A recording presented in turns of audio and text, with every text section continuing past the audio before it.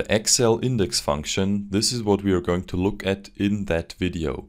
And in this example, we are selling Apple products in various stores, and the table is already sorted by the highest revenue.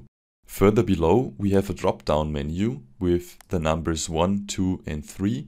So this is basically the bestseller rank. Number 1 corresponds to the highest revenue in 2022.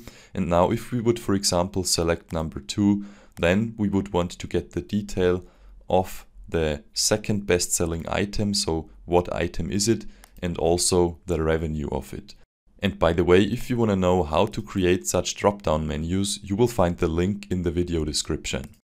So let's now look at the index function. First of all, since it is a function, we type an equals and then we type in index. Now, when we type also the opening bracket, you can see the first thing we have to pass is an array.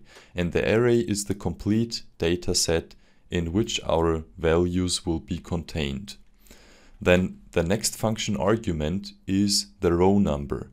And since we want to get the second best-selling item here, it is basically the row number 2. So we can select the number 2 here.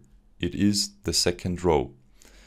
And for the column number, which is our third function argument, we basically have to count the columns now. So since we want to get the item name, which is the column D, we will count 1, 2, 3, 4. It is the fourth column. We type this in there, type the closing bracket, hit the enter key, and you can see the second best-selling product is the iPhone 13 Pro Max. And now what we are going to do is to copy this formula. So highlight it, press Ctrl and C, then press the escape key. Now we click into the revenue cell. Again, go into the formula bar, press Ctrl V to copy the formula or to paste it. And when we click in here, the array is again the same. The row number is also the same, since we still want to get details about the second best-selling item, which is still row 2, but the column is not row 4 anymore because we want to get the revenue. The column now is number 5. So 1, 2, 3, 4, 5. It is the fifth column.